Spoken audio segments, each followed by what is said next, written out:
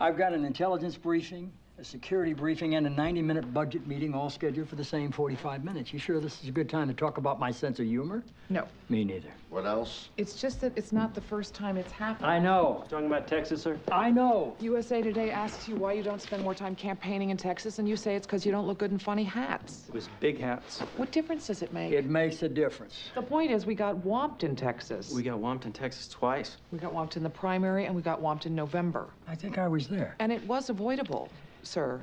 CJ, on your tombstone, it's going to read Post Hoc Ergo Proctor Hoc. Okay, but none of my visitors are going to be able to understand my tombstone. 27 lawyers in the room. Anybody know Post Hoc Ergo Proctor Hoc? Josh? Post, after hoc, ergo, therefore, after hoc, therefore, something else hoc. Thank you. Next. Well, if I got more credit on the 443 thing. Leo. After it, therefore, because of it. After it, therefore, because of it. It means one thing follows the other, therefore it was caused by the other. But it's not always true. In fact, it's hardly ever true. We did not lose Texas because of the hat joke. Do you know when we lost Texas? When you learned to speak Latin? Go figure.